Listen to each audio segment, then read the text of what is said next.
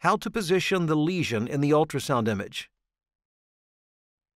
The curved linear transducer of the Olympus EBUS-TBNA endoscope captures ultrasound images from a 65-degree sector which stretches from proximal to distal. The greened round indicator, in the top right of the ultrasound image, marks the position of the instrument channel opening of the endoscope.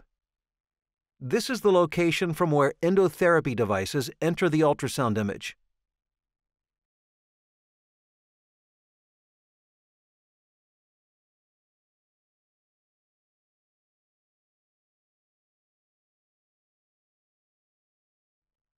Using the green round indicator as an initial reference and knowing the expected needle path, the lesions targeted for EBUS-TBNA should be located more in the left part of the image. The transducer has to be repositioned. This can be done by slowly withdrawing the endoscope until the lesion is positioned correctly. Attention! Do not push the endoscope forward as long as it is angulated. Straighten it first, then introduce it distally, then angulate and withdraw again. Once a suspicious lesion is found, it is important to determine its maximum diameter.